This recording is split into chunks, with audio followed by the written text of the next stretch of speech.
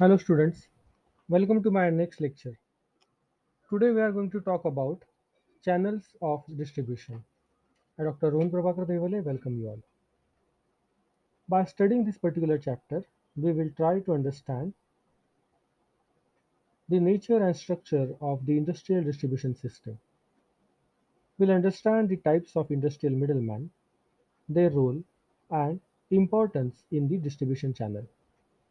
We'll appreciate the functions performed and the responsibilities undertaken by the distributors. We'll understand the reasons why distributors are preferred by industrial buyers. And in the last part, we'll appreciate the partners in progress relationship between the manufacturers and the distributors. We'll start with the introduction part. When a company or manufacturer produces goods or services, it has the immediate responsibility to distribute and sell them to the industrial and constitutional customers. The industrial customers generally constitute of wholesalers, retailers, manufacturers, educational institutes, governments, hospitals, public utilities, and other formal organizations. There are various intermediaries who are involved in a distribution and selling process, helping the manufacturers to make their goods reach to the end users. Thus, a network of channel that helps to flow the goods from the producers to the consumers through a set of interdependent organization, that is intermediaries, is called as distribution channel. It is also called as trade channel or marketing channel. Channels are tools used by management to move the goods from the place of production to the place of consumption. In the progression, the titles of goods get transferred from buyers to buyers and sellers to buyers.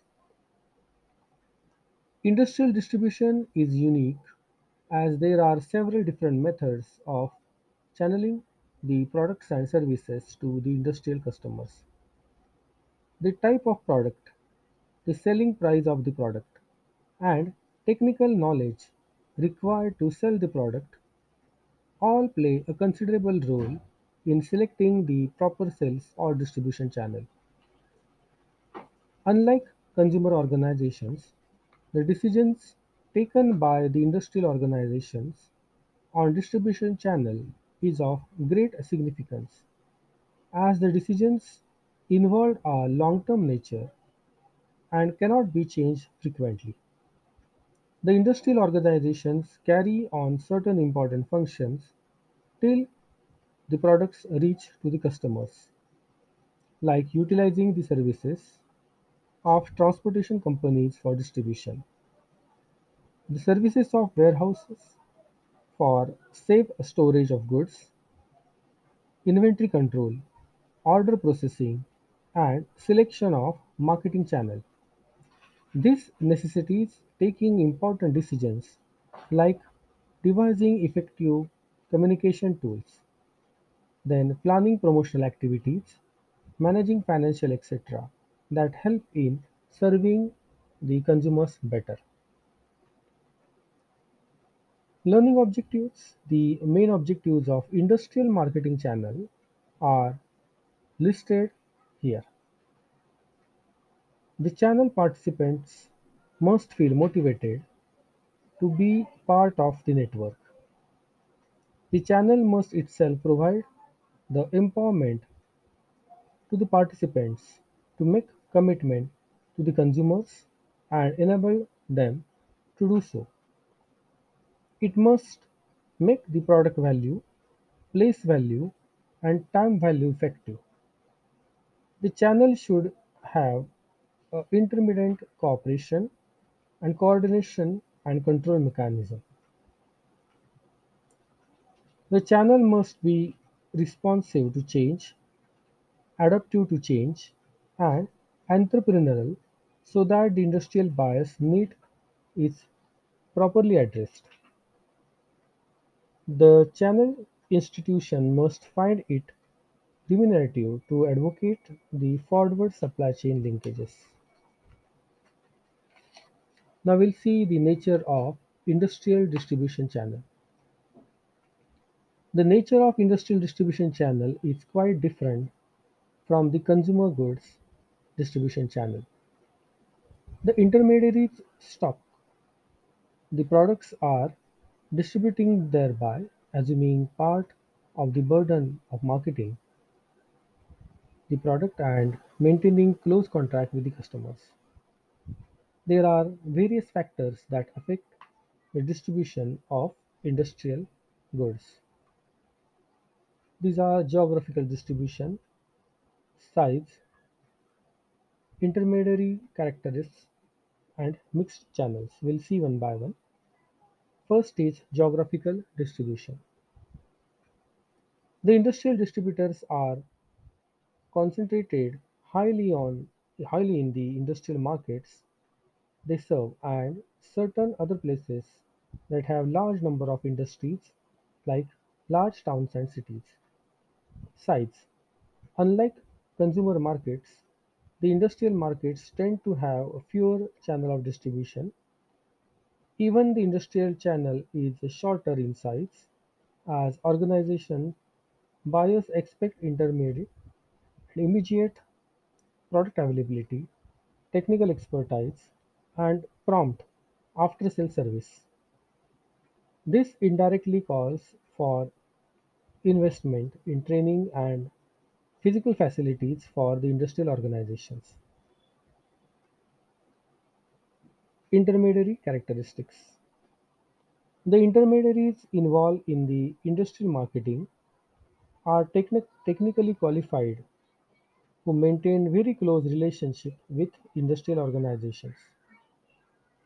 Industrial manufacturers tend to develop and depend more heavily on each member of the channel and may do not more to support the channel members.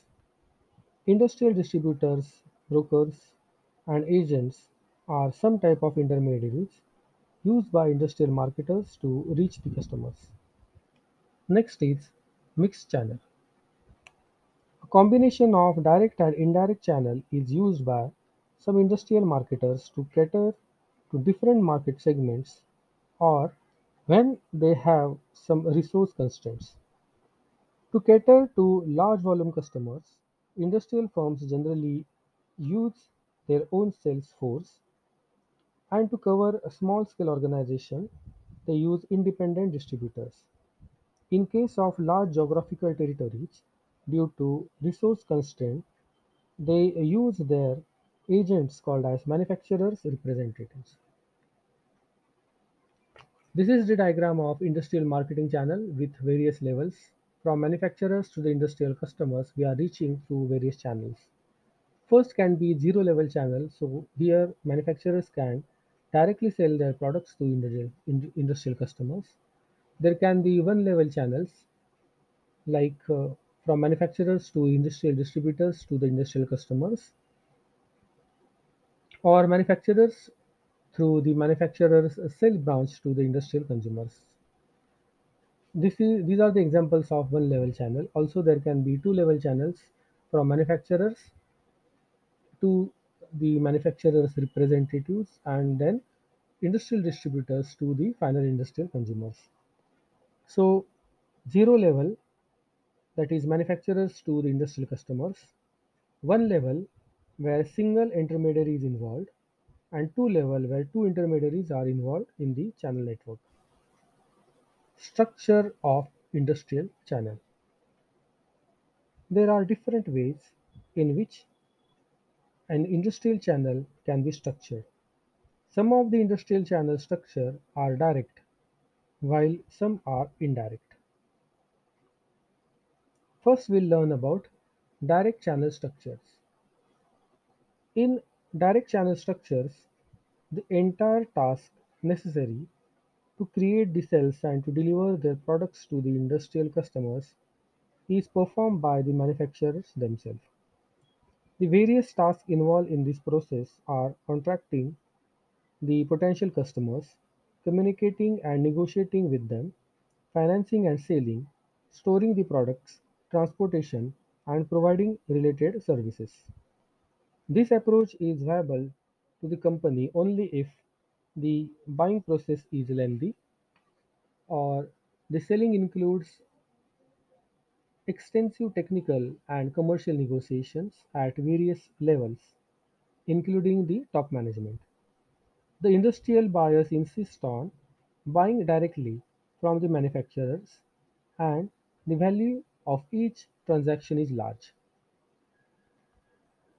Some of the examples of direct channel are direct sales through the company sales force and direct marketing through direct email, telemarketing, internet marketing, social media marketing, and so on. So this is about direct channel structures. Now we'll learn indirect channel structures. In indirect channel structures, the various tasks discussed above is the shared both by the manufacturers and the intermediaries. An indirect distribution approach is appropriate when the industrial buyers are widely dispersed, the value of transaction or sales are low, the industrial buyers purchase many product items in one transaction, and manufacturer has limited resources. Some of the examples of direct channel are manufacturers' representatives or agents, brokers, commission merchants, industrial dealers, then distributors, value-added resellers, joblers, drop shippers, etc. Indirect distribution is used in the industrial chemicals, construction materials, electric wiring materials and supplies, general industrial machineries, iron and steel products, etc. So this is the diagram of industrial channel structure. So industrial channel structure can be direct or indirect. We have just elaborated both the concepts. Direct channel consists of manufacturing perform the entire task, company sales force, direct email, tele-shopping, telemarketing, and internet marketing, etc. And indirect, that is manufacturers and intermediaries share the task between them.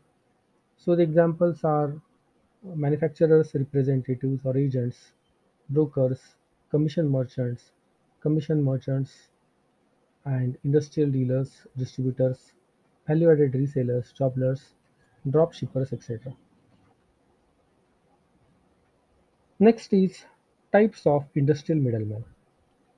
The industrial middlemen are the intermediaries used by the manufacturers to deliver their products to the end users. They are categorized based on the number and the extent to which they specialize in performance of their certain function. Different type of industrial middlemen are manufacturers' representatives, also called as agents, brokers, commission merchants, industrial dealers or distributors, value-added resellers, drop shippers or jobblers.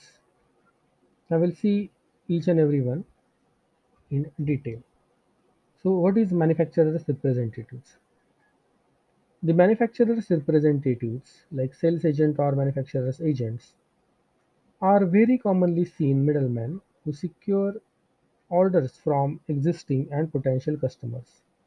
They provide relevant information on market conditions to the manufacturers as well as customers. They are paid a certain amount of pre-specified commission on sales and other tasks performed to make the sales. Generally, small and medium-sized industrial firms use the services of agents in territories with low market potential. Agents are cost-effective for them because commission is paid as per the orders generated. The agents particularly have good knowledge about the product, their target market besides having excellent contacts with the buyers. Brokers. Brokers are middlemen who represent either the buyer or the seller. They help the manufacturers to find the potential buyers and vice versa, and take the commission when sales process is complete. Next is commission merchants. They deal with the large quantities of items like raw materials. They are paid commission by the manufacturers when they perform certain functions. Their general functions include getting the raw materials inspected, then negotiating during the sales, and finally close the sale. They receive the commission based on the net sales value as it is compensated to agents and brokers. Industrial distributors. Industrial distributors are important and most preferred middlemen that are typically small and independent, serving narrow geographical markets. They perform functions like buying, transportation and warehousing, promotion and selling, and offering credit. Because of such varied functions, they are sometimes referred to as full function intermediaries. They are offered trade discounts on the price list of the products as their consumption and compensation. Categories of industrial distributors. Industrial distributors are categorized as general line distributors or mill supplies houses that stock a wide variety of products and sell to a diversified group of customers. They are referred to as the supermarkets of the industry.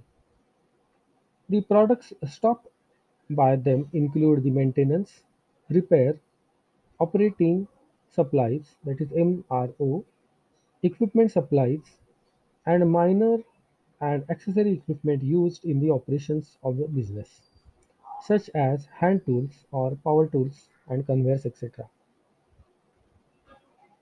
The second type of distributors, known as specialized distributors, specializes in products they handle for customers they serve.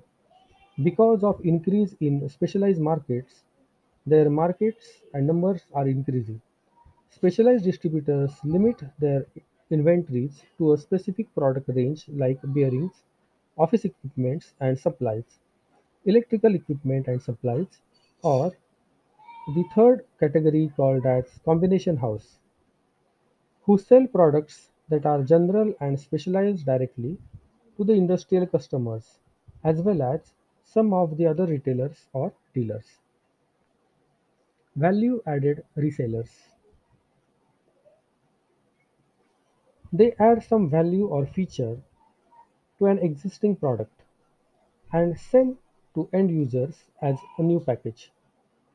This is found often in a computer industry where a company purchases computer components and builds a fully operational personal computer.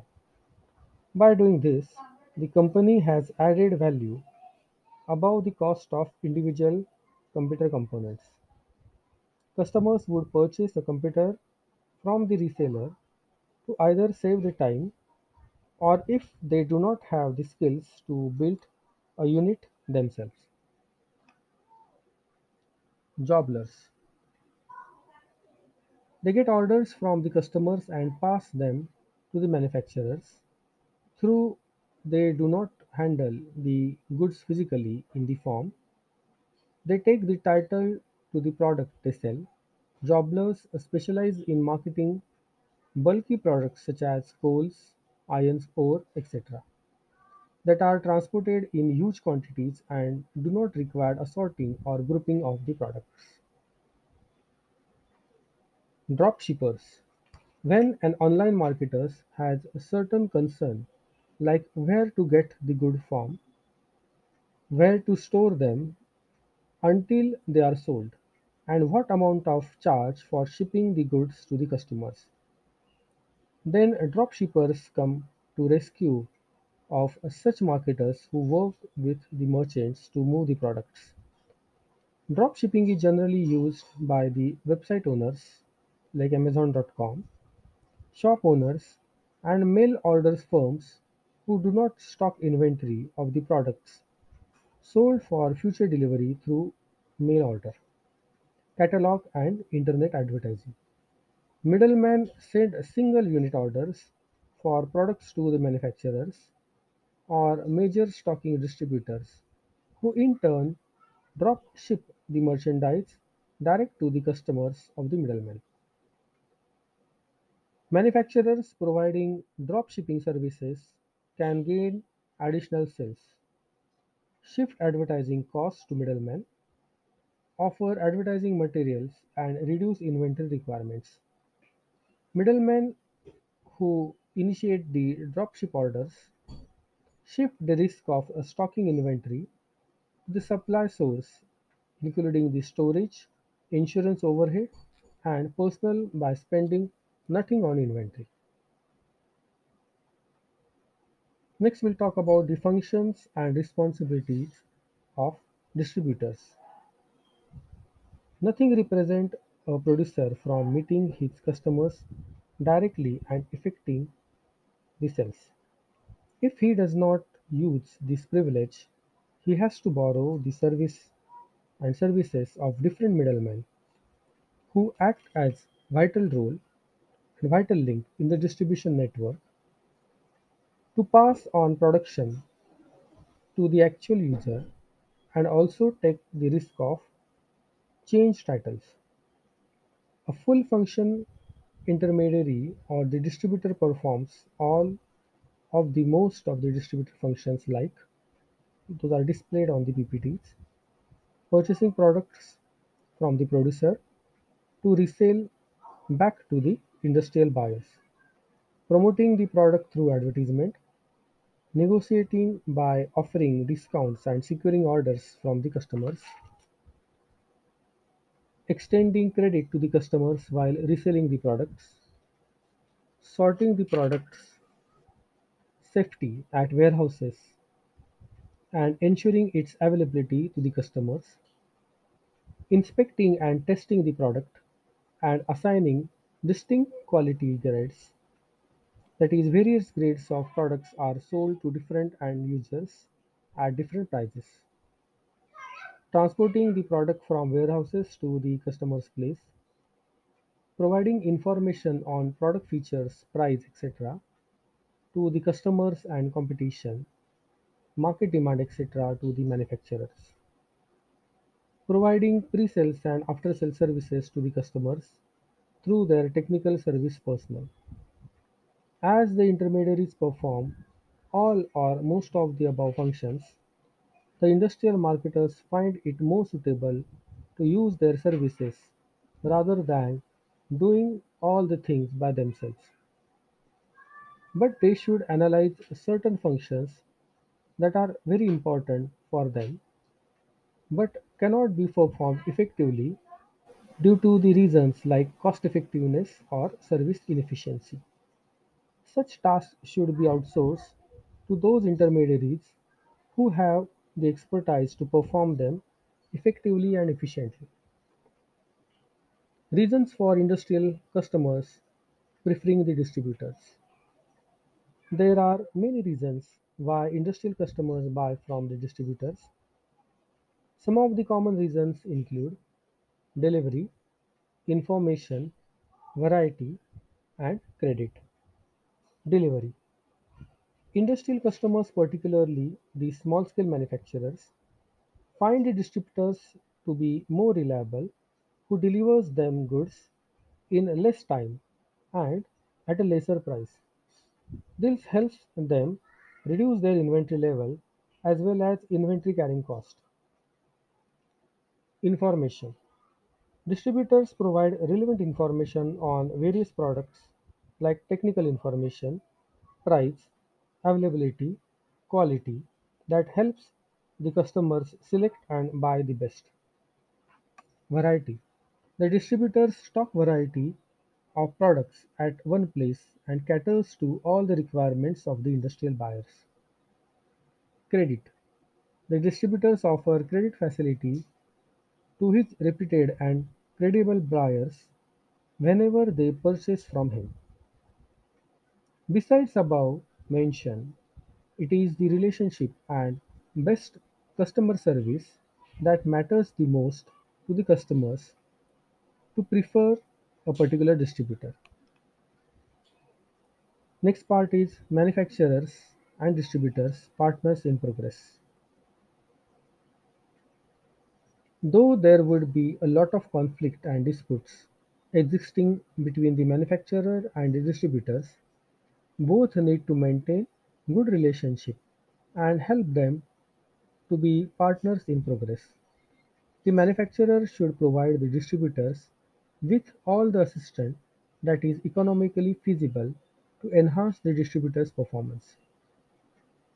The assistance from the manufacturer could be in the form of providing increased margin or financial help that stimulates the distributor to increase the inventory levels, improving distributors' performance through deploying its sales force, where supplement technical support can be provided or joint sales calls can be done, imparting technical and general training to the distributor personals to improve their effectiveness and strengthen the bond.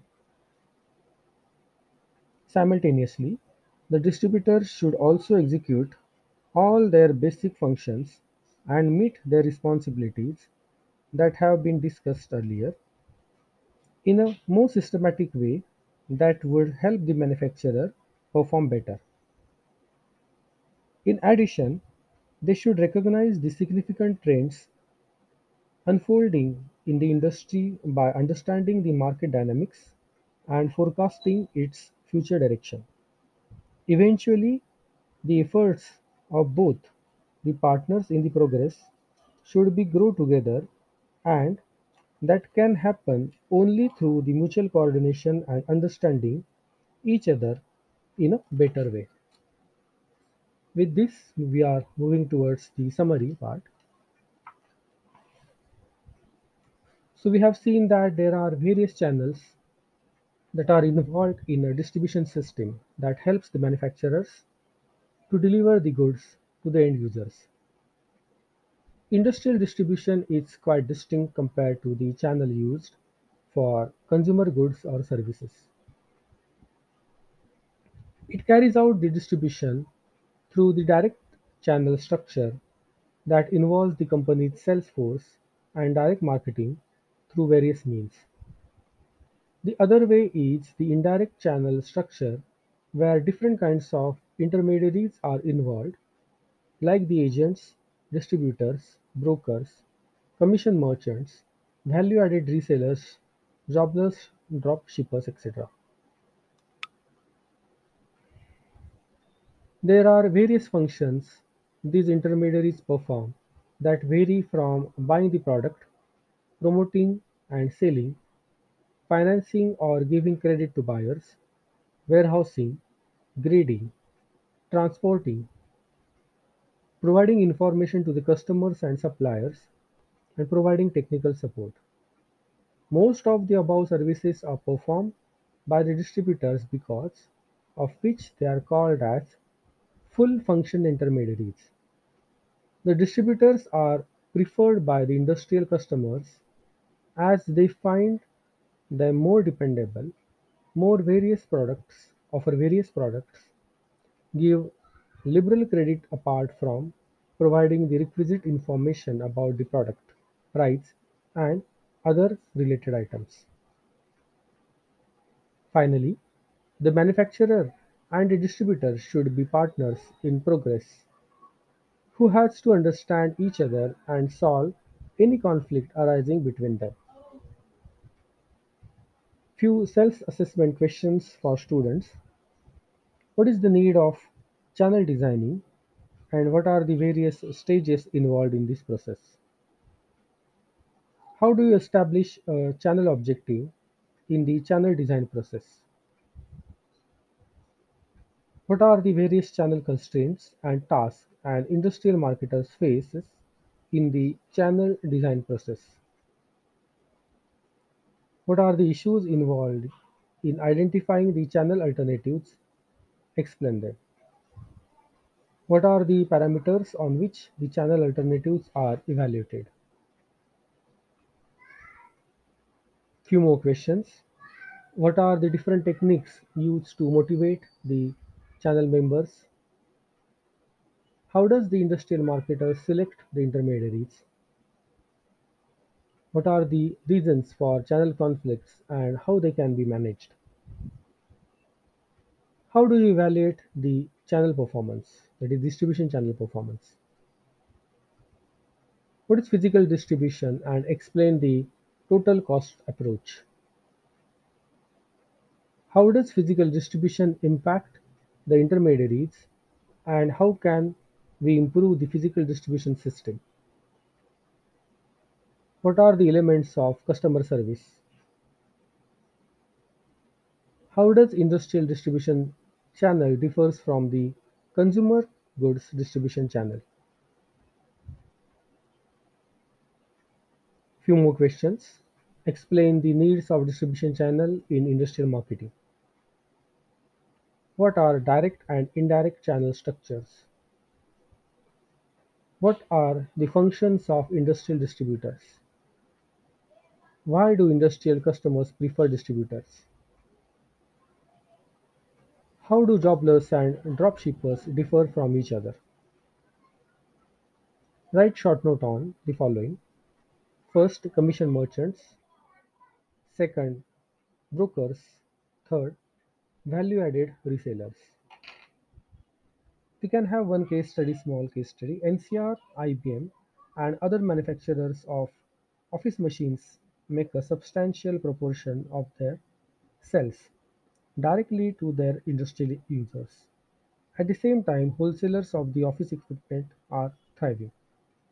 Are these two market segments different, or there exists some operational disadvantage that has led to this strategy? So, explain the case. So, with this, we just finished this particular chapter. I wish you best wishes for your studies.